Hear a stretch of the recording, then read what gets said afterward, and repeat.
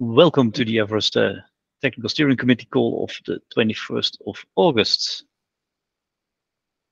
As always, we start with the antitrust policy notes. I will leave that here for a sec for everybody to read it and think about it a bit.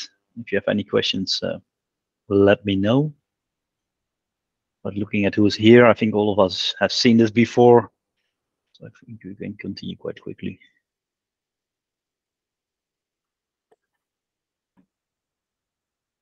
Agenda for today. So quick recap for probably people that are looking at the recording. What is EVerest and what is new? What's next? And then, yeah, time for discussion. That part won't be recorded. So if you look at the recording, that won't be in there. Join us next time if you want to discuss something with us. So what is EVerest? EVerest is part of Linux Foundation Energy, which is an industry consortium of companies working in the industry, in the energy industry, working on creating a more open and a green electricity grid. And EVerest is one of the core components down in the infrastructure, really hardware that is working in this landscape. EV charging is a complex landscape, and EVs take a lot of energy and needs to work with a lot of other systems as well, which what makes EV chargers really the core of the system. A lot of effort has been going into developing software in the last couple of years to make charger software. Everybody's doing the same thing, so let's make this open source. Let's make this one standard software stack. Saves a lot of energy and makes things much more compliant and consistent. EVerest itself is a modular charging stack for making EV chargers. We try to cover roughly 80% of anything that you need in the charging station, a bit depending on what type of charger you're making. So yeah, it needs to run on some hardware, so you will need an integration layer with your hardware, and you will need some, if you have a display, some user interface, which isn't built by EVerest. This is really what should make your own charger unique. That is what you need to make, but anything in the middle, any protocol that needs to be implemented, that's all part of EVerest, all the state machines, all the functionality. It's modular and it's customizable, and we try to cover as many use cases as possible. So if you want to make a very simple AC wall box, that should be possible. But if you want to make a very complex, high-power DC charger with multiple sockets, energy management, including taking into account the solar canopy, all of that should be possible with EVerest. That's the goal. We connect to a lot of different services. So we connect to the electricity grid, as I said, solar. We can take in home energy consumption, talk to other chargers, talk to the vehicle, really in the middle of where the energy grid touches consumers of energy. Yeah, we didn't want to add more standards. There's a lot of standards out there already. A lot of them are implemented by a lot of companies. We wanted to do a very good implementation of all those open standards, make that open source so everybody can use that, and make that the de facto standard. You're really happy to see that the community around EVerest is growing. We have more and more companies now also contributing to EVerest.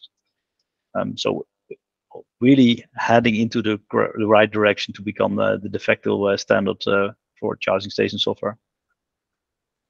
If you want to start working with EVerest, you need hardware. We have an open hardware project, which can really help you develop quicker.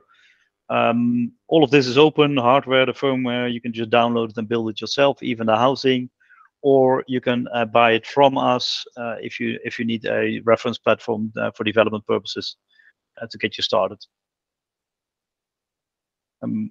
EVerest runs on a lot of different hardware, different manufacturers of chips, of modules, of development boards, of charge controllers that can run EVerest. We have one of the guys here in the call from ChargeByte. We try to support as much hardware as possible, different chips, different smart meters. More is coming. We hope to mention a lot more companies that we are working with. This is our broad community at the moment. and we are growing quickly. We still have a lot of projects that we can't name yet that are still under NDA, but hopefully we can mention more and more soon. Really looking forward to be able to mention some of the companies that we are working with at the moment. What's new? Julian, maybe something for you to mention here? Anything to say about this?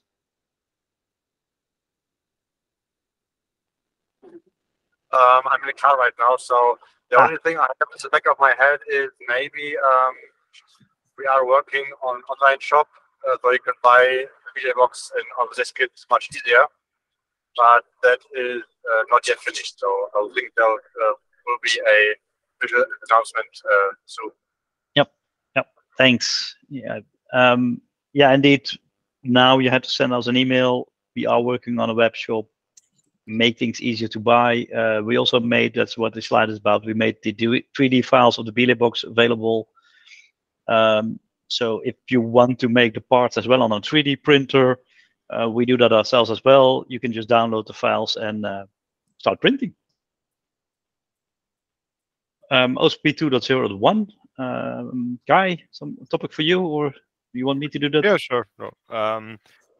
As always, we've been hard at work at extending our OCPP 2.0.1 implementation. Some things like that are of note here is that we now have a persistent message queue for transaction-related messages included. We can migrate to new CSMS, and we support some new messages like unlock connector and trigger messages. And there's some ongoing refactoring. We will separate the device model implementation in libocpp into a new library, as well as the security-related operations, because we found out that we can reuse some of that functionality within EVerest itself. So it only makes sense to put that into a separate library, which will probably be released within the coming weeks. Thanks. Yeah, and the team working on this is also growing. It's a lot of people now working on this, which really speeds up the development of 2.0.1. It's really good to see the energy. EXIGen, codec. Martin, anything to say on that? Still, we are on that work, and yeah, still working on remaining known issues. We're starting first integrating in several implementations.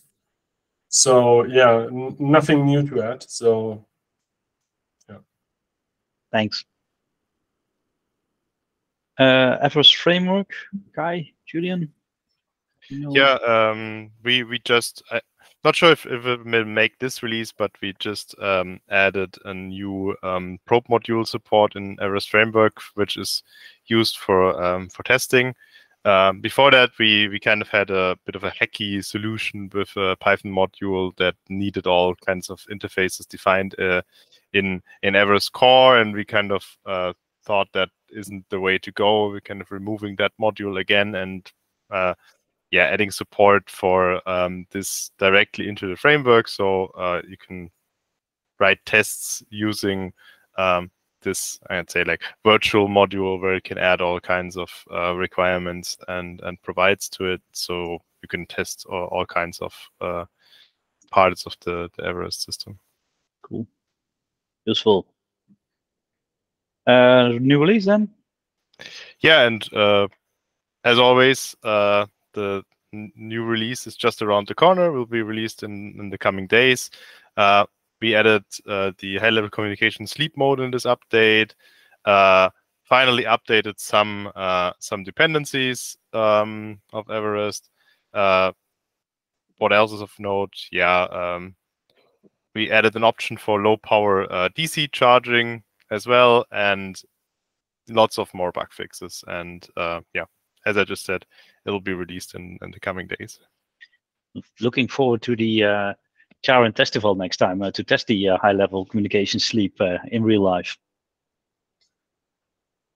We know that the trucks really looking forward to test this, and they had nobody to test it with, so it would be nice to be able to do that. What's next? Roadmap. No big changes on the roadmap. Actively working on OCP 2.0.1, the XE parser, and yeah, 15.11.8-20 should start soon. And for next year, yeah, a lot of stuff that we want to do. Nothing changed on the roadmap here. OCP timeline, also no changes. Really actively working with a growing team on 2.0.1. So really convinced that we get core functionality by the end of the year, and then start adding new functionality very quickly, including also the new functionality for the upcoming OCP 2.1 release. 15.11.8 timeline updates. Don't think so, Kai. Same one as last time. Yeah, I think it's the same. Upcoming events. So want to meet us next week, ICNC.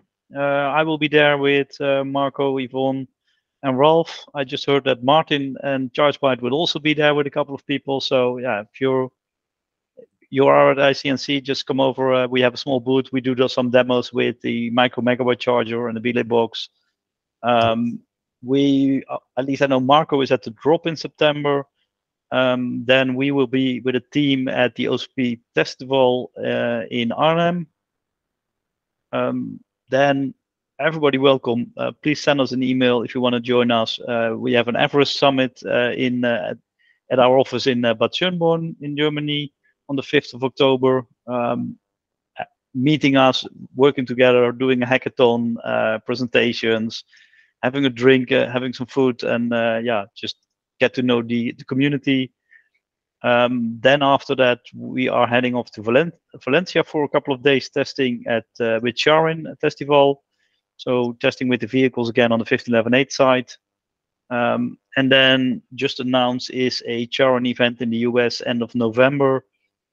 So yep, we will be over everywhere testing and at interesting events. So looking forward to yeah, some useful testing and meeting a lot of people.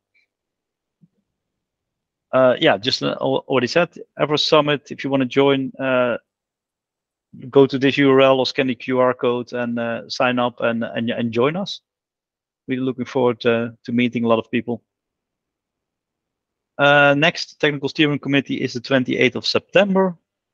And now the rest of the time, yeah, we will use to discuss. I will stop the recording for this.